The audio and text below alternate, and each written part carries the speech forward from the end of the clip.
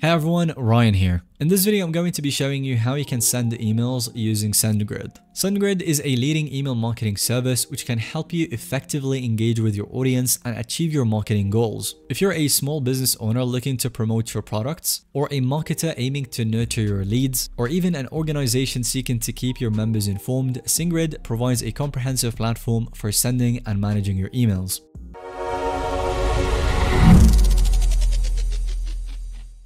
I'm going to talk about the features and benefits of using this platform specifically and how it can help you streamline your email marketing efforts to drive better results. With SendGrid, you can create professional-looking emails using customizable templates or your own designs, manage your subscriber lists and segment them based on various criteria, track the performance of your campaigns with detailed analytics and reporting, and automate your email sequences and workflows to save time and ensure consistency. By leveraging these features, you can create targeted and engaging email campaigns that resonate with your audience and achieve your desired outcomes. And before we actually get into the process of creating a SendGrid account, let's first explore the pricing options. And as of right now, SendGrid offers 4 main plans. You've got the free plan, which is ideal for getting started, allowing you to send up to 100 emails per day forever. There is also the Essentials plan, which starts at $19.95 per month, and this one starts with 1,000 emails per month, with the ability to increase that amount up to 100,000 emails per month, and of course, the pricing of the plan would increase. And at the highest amount of emails per month, you would have to pay $34.95 per month. This plan is suitable for growing businesses with basic email marketing needs.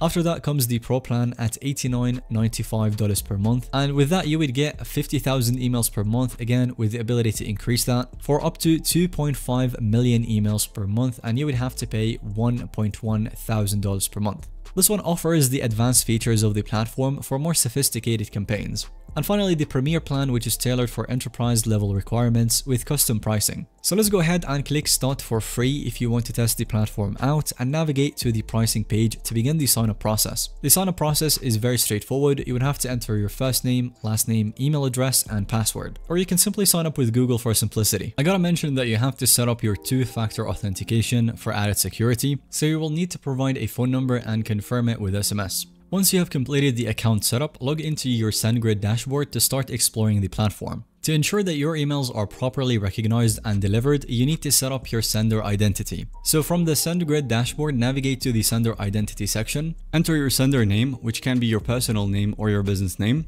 This is the name that the recipients will see in their inbox. And then specify the from email address, which should be a valid email address associated with your domain. You can provide a reply to email address where recipients can send their responses or inquiries. Include your physical address information as required by the anti-spam regulations. Optionally, you can add a nickname for easy reference. And when all of that is done, click create to save your sender identity. Verify your sender address by clicking on the verification link sent to your email. With your sender identity in place, it's time to create a good email template. So from the SendGrid dashboard, go to marketing campaigns under the email sending options section. Choose Single Send to create a one-time email campaign. After that, you can select a pre-designed template from SendGrid's library, or even use your own custom HTML design. Using the drag and drop design editor, you can customize your email template further. Some stuff you can do is that you can add your logo or branding elements, write a compelling subject line that encourages opens, use any images, buttons, or text blocks to structure your content, and I highly recommend personalizing the email using dynamic tags. For example, you can insert the recipient's name. Assign categories to your email for better organization and tracking, and save your template to proceed to the next step. After that comes the selecting your audience part. So to send your email campaign, you will need to define your target audience. In the recipients section, click on upload contacts to import your subscriber list. Choose a CSV file containing your contacts information, such as email addresses, the names, and any other relevant data. Map the columns from your CSV file to the corresponding fields in SendGrid. For example, the email, first name, and last name. Select the appropriate contact list where the imported subscribers will be added, and exclude any specific segments or lists if needed. Make sure to review and confirm the import to add the contacts to your SendGrid account. And with your email template and audience ready, it's time to schedule and send your campaign. In the schedule section, choose to send your email immediately or specify a future date and time. Again, review all the details of your campaign, including the subject line, sender information, and recipient count. You can send a test email to yourself or a group of reviewers to ensure everything looks and functions as intended. Once you're confident that everything is fine with your email, click schedule to initiate the sending process. And finally, you just monitor the campaign's progress and performance in the SendGrid dashboard. And after your email campaign is sent, it's crucial that you analyze its performance and gather insights for any future improvements. And you can do that with SendGrid by navigating to the reports section in the dashboard. View the overview metrics such as delivery rate, open rate, click-through rate, and the unsubscribe rate. This allows you to drill down into specific metrics to identify trends and patterns. After that, you can analyze the performance of your individual links and content elements so that you can understand the audience engagement better.